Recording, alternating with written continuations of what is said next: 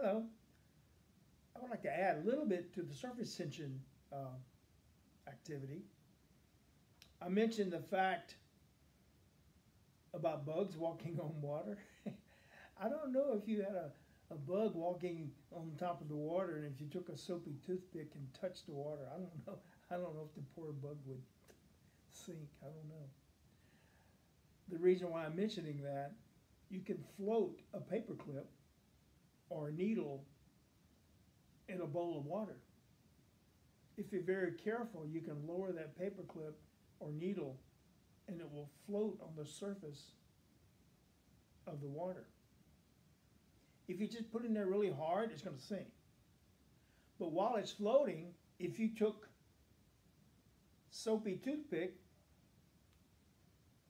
and touched it anywhere in that bowl of water, the second you touch that water, the paperclip's going to sink.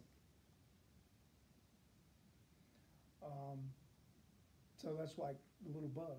I don't know if that would happen to a little bug. I hope not. I don't suggest trying that because I love all animals. You can try this with a bowl of water and put pepper. You can put pepper in it, let it float on top of the water, and touch it right and touch toothpick, or just add a drop of dishwashing liquid